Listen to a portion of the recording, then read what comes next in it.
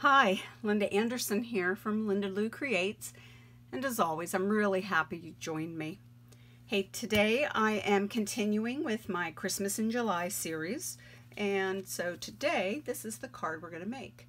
It is called, well, what I'm calling it is a double flap card. Flap number 1 opens from the front to reveal a beautiful message. And then it opens up just like your normal top folding card to find yet another message and where you can write your own personal message inside. So let me show you the supplies you're going to need. First up, the stamp set. Excuse me. I use this Perfectly Plaid stamp set with the coordinating punch. Let me show you that as well. Okay. The tree punch. Beautiful. I love this stamp set. I use it a lot. Another stamp set that I highly recommend, and what I used here for the word believe, is Itty Bitty Christmas. This, can I say, is a must-have for Christmas time. The greetings are perfectly sized. It is very versatile. There are some, you can put on the inside as well as your sentiment on the outside. So this, I believe, is a must-have. All right, now as far as the cardstock goes, first, some scrap paper for your tree and to punch out your sentiment on the front. Then, let me just move this to the side. Let me start from the bottom, kind of work my way up. Card base, Mossy Meadow. I like a top folding card, and so this measures 11 by 4 1/4. Right here's the score line in the middle at 5 1/2. All right. You have a piece of Whisper White. This is for your insides. I went ahead and I stamped it. And this is a 4 by 5 1/4.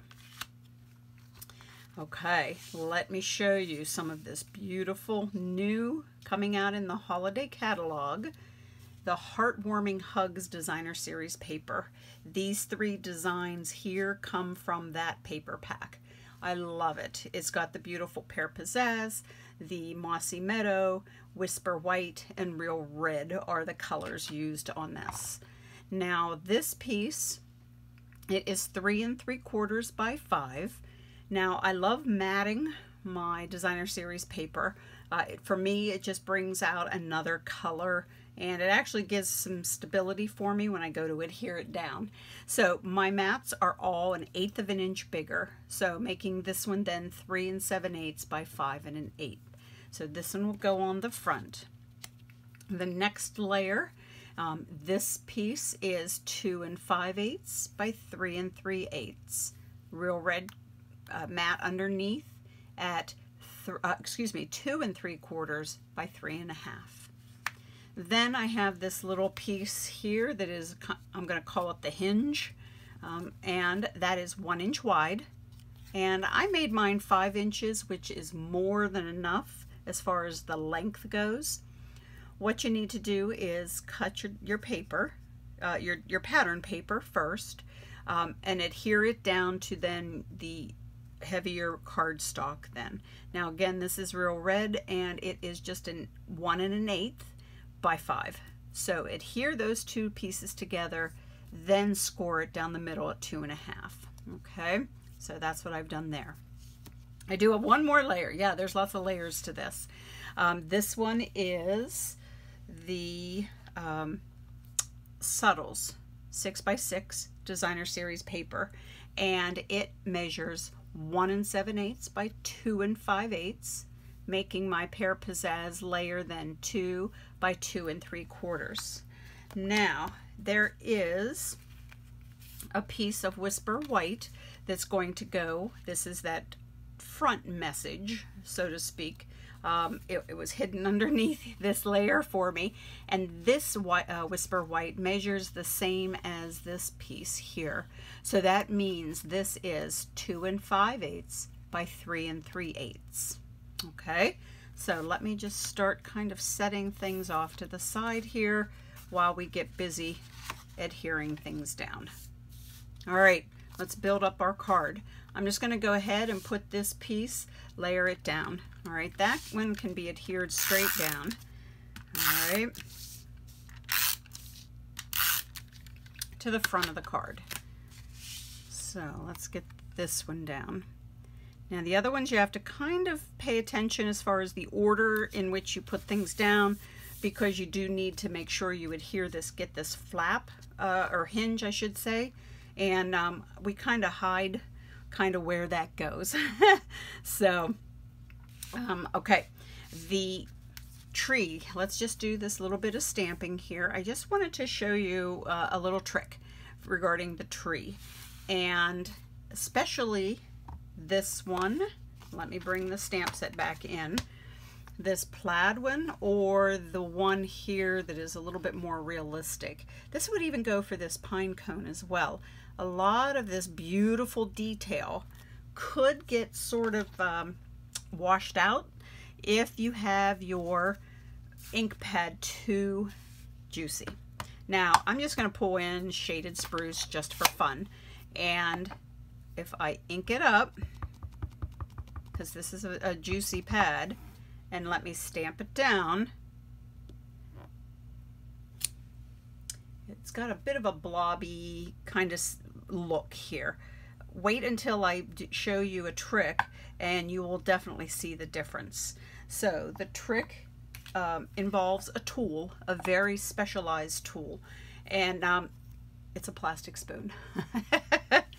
All you're going to do is use the edge of your spoon and just rub it across the top of your ink pad. You're actually pushing the ink to the ends. If you want to even do it again going this way. And you're allowing then less ink there in the center. Okay, so let me just real quick clean off my stamp so I can demonstrate. Now I'm going to focus my inking right here. All right, in the center where I moved that ink around. Now let me bring in this piece of scrap paper. And now, oops, I had a little something on there. So disregard that little blob, but instead check out the plaid. Let's put it side by side.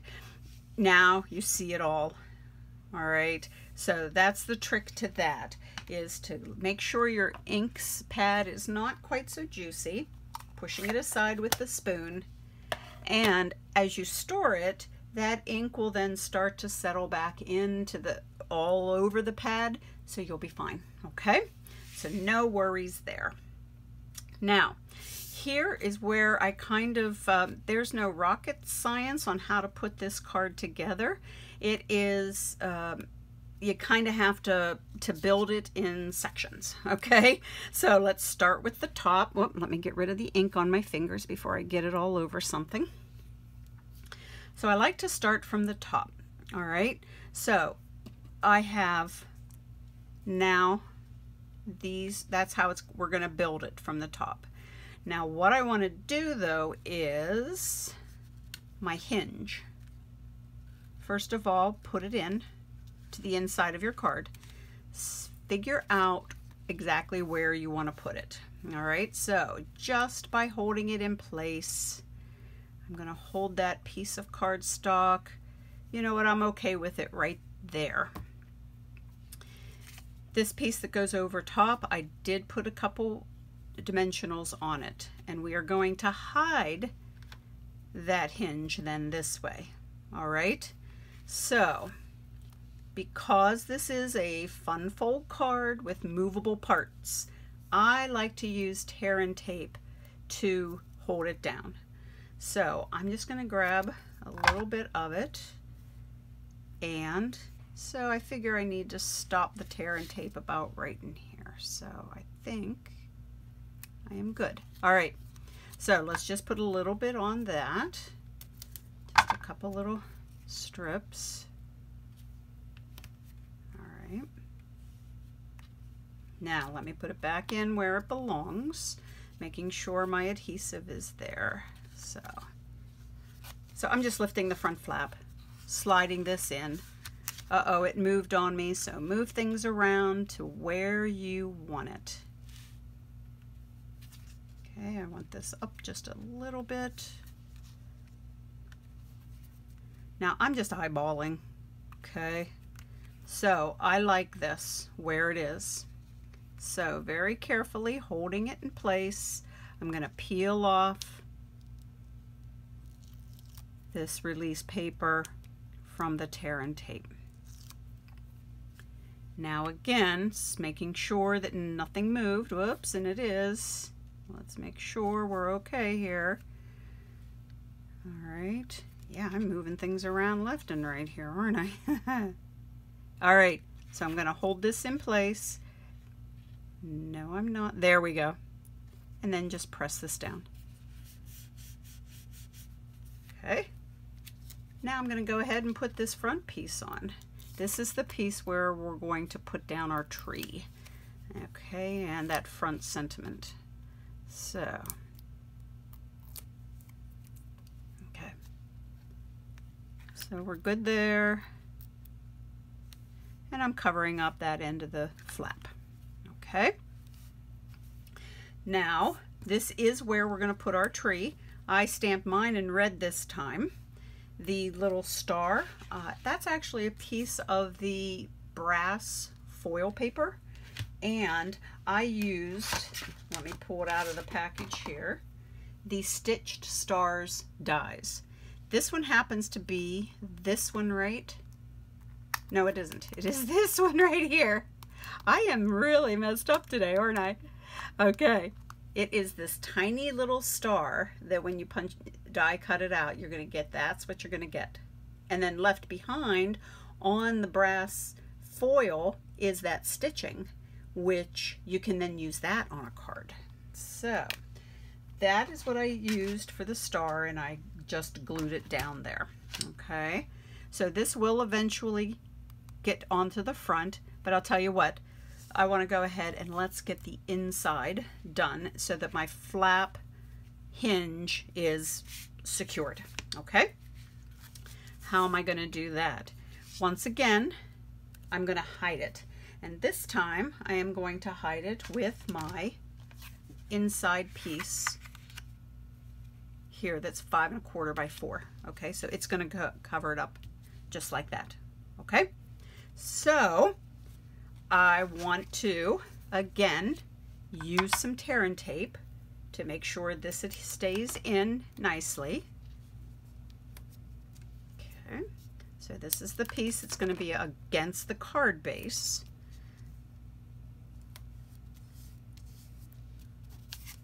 This way. Okay, so make sure it is on top of the inside of your card base. Now let me bring it back in here, figure out where I want it, and it's just, you know, I'm sure there's a better way of doing this, but this is what works for me, is just essentially holding it in place. This is where I want it, holding my card base in place.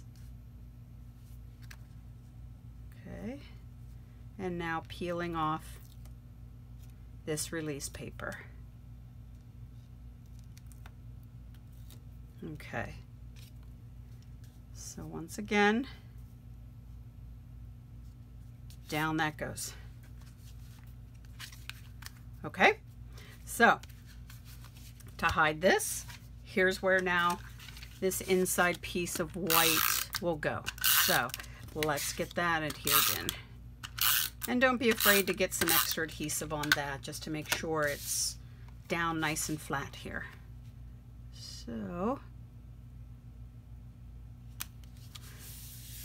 now I really don't, I mean, I'm aware that there is the thickness in here, but you really can't see it. I mean, you have to really run your fingers over that. So I'm good with that. So let's go ahead and fold this down. Okay, time to now put the tree down. The tree does have some dimensionals on the back, of course. I love my dimensionals, as you know. So I'm going to pop this tree up here, and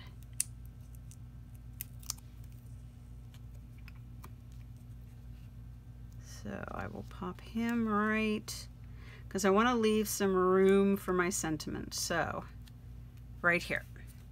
Now my sentiment on the front is just this little circle with the believe. All right, so I just need a little bit of glue right here.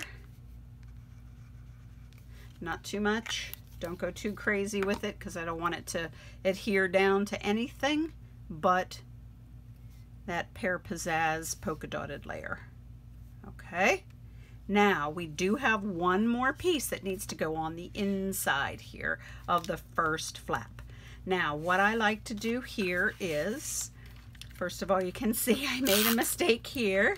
There was some fuzz or something on my stamp at the time. So as you know, there is always two sides to every piece of paper. This is how I like to make sure that I get this adhered in right. I will put this down on top of that red adhesive side up. And now I will bring my card over and close it right on it. So now that is hidden as well. Whoops. And we're done. So this is our double flap card. Just like this one, just in different colors. Different papers, these beautiful heartwarming hugs, new paper that's coming out. So our first flap is open, and then we get to our second one. I love it. It is, like I say, it's a little time consuming, some extra steps, a little finagling, but I know you can do it. If you have any questions about it, please don't hesitate to write me a comment, and with your question, I'd be happy to answer it. I'm also so happy that you're here, like I say, and I really appreciate you sticking around and watching my videos. Give it a thumbs up if you liked it. Consider subscribing as well. If you like Christmas and you like doing Christmas in July, there is a Christmas in July card making extravaganza coming up on July 25th of 2020. That's a Saturday. I will have a link to all of the information regarding it. I would love for you to join not only myself, but my good friend, Lynn from Stamptastic Designs. So, thank you again, guys, for joining me, and I really hope you get a chance to create today. Bye now.